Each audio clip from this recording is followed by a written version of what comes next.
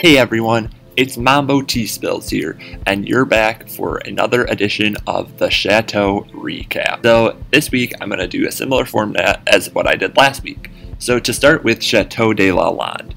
At Chateau de Lalande, there was a lot going on this week. And it all began with Steph. This week, she started the videos on Sunday showing off all of her fancy dishes. And all I could think about is that, wow, I do not want to ever have to wash that many dishes. But it was really cool to see them, to get a story behind them, where they come from, and just to hear her passion for the history of these dishes. The next video of the week was regarding the gifts that they received. So I was a little jealous of her in this one because she had everything that I ever wanted. Friends and receiving gifts from random strangers on the internet.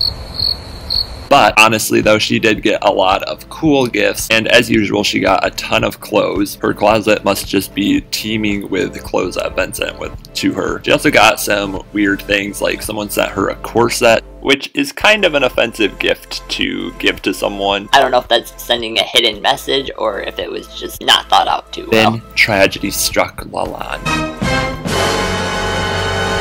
One of the baby pea chicks passed away. It was a sad, sad occasion, and they had him just sitting in a box. But I'm sure that he's with that big bird in the sky now. So Salmar and his, he has that deep connection to all of the birds. He buried the bird and gave it a nice little service as he laid it to rest in the middle of a forest. Then the lady comes back that is fixing the stained glass window at the church, and they take down one of the other stained glass windows to go away and to be fixed. So I think that Patreon is really helping them to renovate and update their cathedral. Although when they took the one down that they're going to fix, it definitely needed to be fixed because the person in that one was very unrecognizable. Let's just put it like that. It was kind of like one of those paintings where they redo them, but then it turns out kind of horrible. So hopefully that they will get that fixed and it will be looking a lot better by the time they get it back. Then Tomaz goes back to his creativity and he updates the salon that he started to create in what used to be some type of shed. And he actually gets his first customer, which is Oliver, and he does a haircut on him, which I will leave that up to you to judge how well he did. Then Oliver starts to paint. And while the studio that he has created to paint in is kind of chaotic at the moment, they're still working on putting it all together. The painting that he does of Stephanie's mother is really good. And I did not know that he had this hidden talent, but he really goes all in on the painting, or on the painter's vibe. He has a special hat, he has a special outfit, and so he really is prepared, and he appears to be quite skilled at doing this. But then again, that's coming from me, and this is usually what my pictures would look like. So take my opinion with a grain of salt. Another thing that happens this week is Bastille Day, and personally I had never been acquainted with this holiday, but it appears to be some type of French national day, and so they all sit around, they all sing the anthem of France, if that's a thing. They definitely sing some patriotic song, and they all have a little bit of a celebration out on their patio. Then Marie, the florist, returns, potentially putting Tomaz out of a job because she is the original florist of Lalande. She has her own channel even, where she talks about how to put a bunch of different bouquets together or how to arrange different flowers.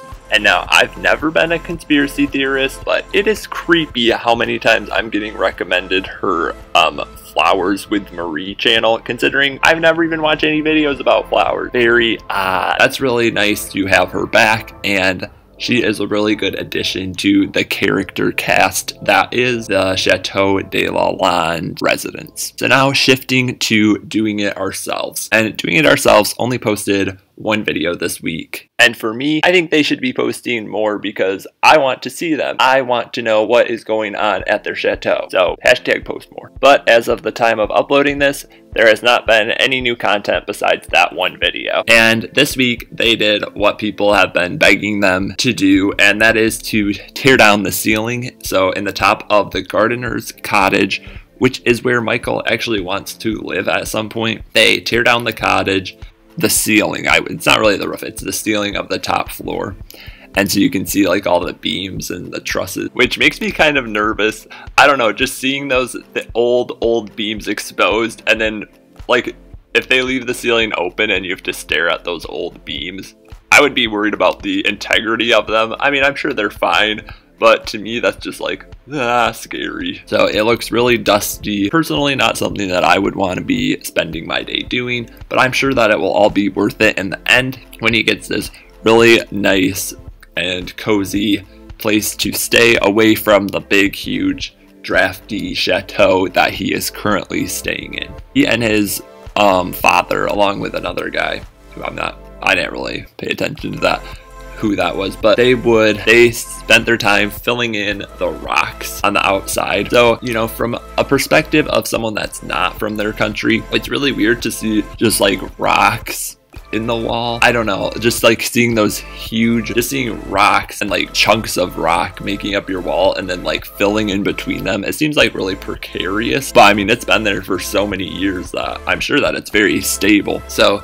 they basically are like filling in the gaps between the rocks and like filling in the cracks that have come about over time. And they're just basically making sure that the whole thing doesn't crumble over, especially when he's going to be living in it. Then he and his family go to antique shops. And again, I am pretty impressed by all of his knowledge that he has about just basically everything. I don't know which school he went to, but it probably was a private school, because those things, I don't know how you would ever, I don't know how you would ever know those things. I mean, I'm pretty sure public schools don't teach you about the history of a tea kettle or a teapot. Or that's really nice that he was able to learn about all of these things and to remember it, because I probably would forget that in about 10 seconds, because there's just so much to know, and every little thing in those shops has such a deep history, and I never even knew that there was that much to know about things so simple as a tea kettle. Anyway, if you want history on things, then you can watch that video, especially the part where he talks about antiques.